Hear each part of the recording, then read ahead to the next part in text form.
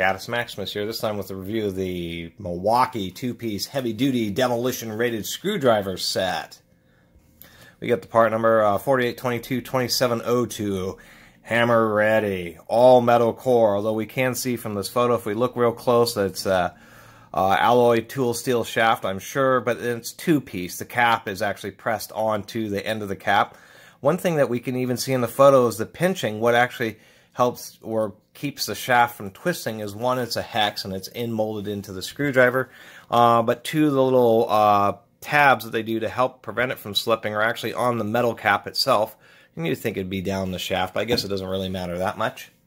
Number 2 Phillips and a 5/16 flathead. They do say limited lifetime warranty, so I'm kind of unsure what that really means when it comes to this kind of screwdriver.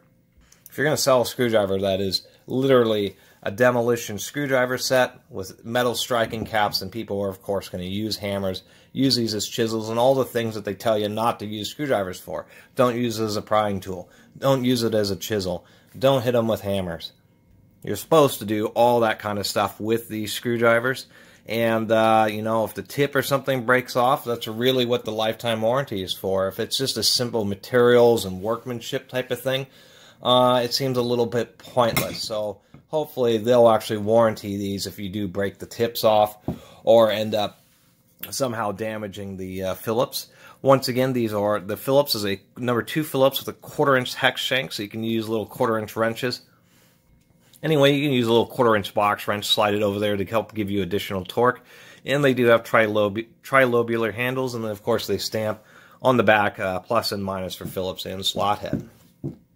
I do a lot of Harbor Freight reviews. I reviewed these heavy-duty, long-handle screwdrivers, which I kind of like. Some people have had kind of hit-or-miss experience with them, but I've generally liked these big screwdrivers, and these are the only kind of screwdrivers that Harbor Freight has that are made for striking, and it's kind of obvious, you know, compared to a Milwaukee.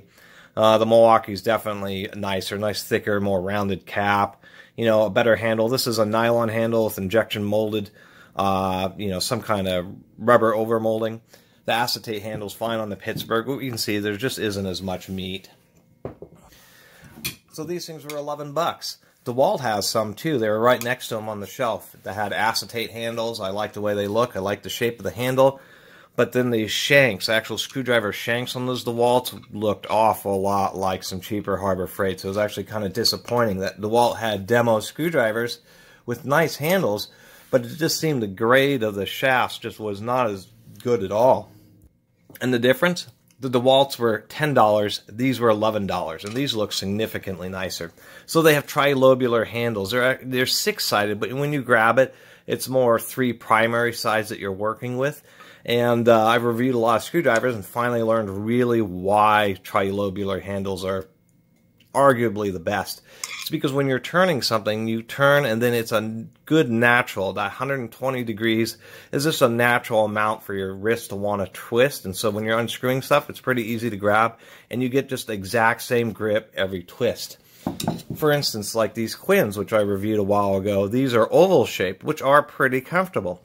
But then you kind of realize that as you're unscrewing something, you unscrew it, and you're not getting the same grip each time. You're kind of either on the flat or you're right on the hump there, and it's not quite as ergonomic or as comfortable, especially if you're in a situation where you do have to hand drive some screws. We'll take another close look at the shanks. We can see that even though I was complaining about the drive tabs only being on the back of the cap, since it is a hex and the whole screwdriver handle is molded over that hex, you're most likely not going to have any issues with these. I mean, I highly doubt it. You really have to beat the beans out of them.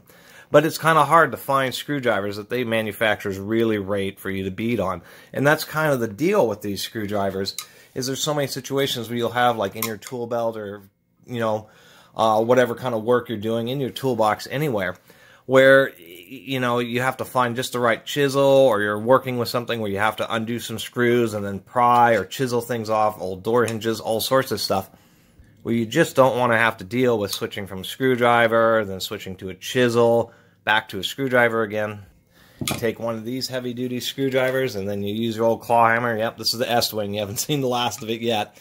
And then just use them exactly like you would a chisel. So they don't advertise at all the grade of steel. Even though the shank has a nice bead blast, it has a nice deep chrome.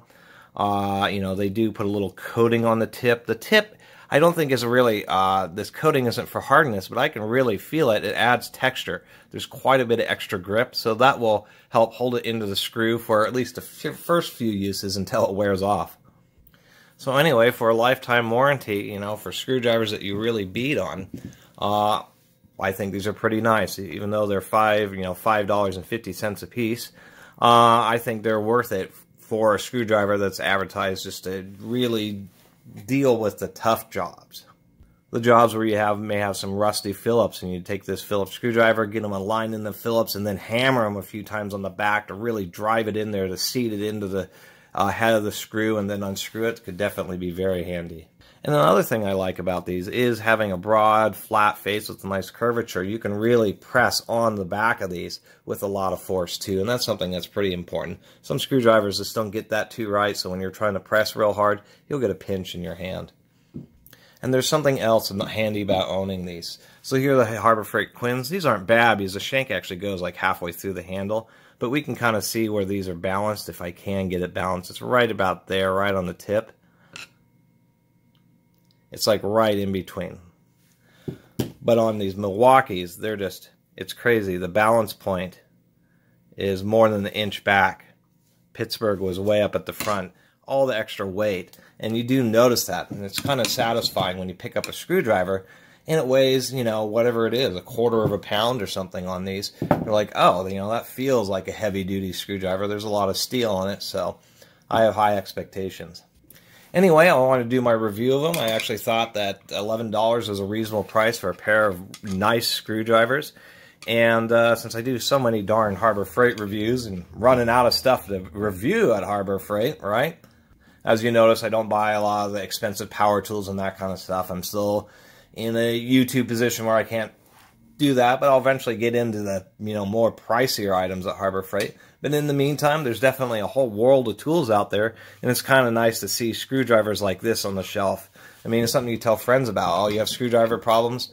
You could either go maybe get some Harbor Freight Quins if you like those, but if you want some heavy-duty screwdrivers, you know, Milwaukee makes these Demolition rated screwdrivers, so you can get them and pretty much use them for any service. I mean, at the shipyard, at the rail yard, heavy construction, search and rescue. Actually, maybe that's going a little bit too far, but you kind of get the point that I'm making. Definitely some heavy-duty screwdrivers, and I'll let you know if they don't cut the mustard. Anyway, I really appreciate everybody watching and subscribing. And if you haven't subscribed to the Catus Maximus channel, please do. Until next time, Catus Maximus out.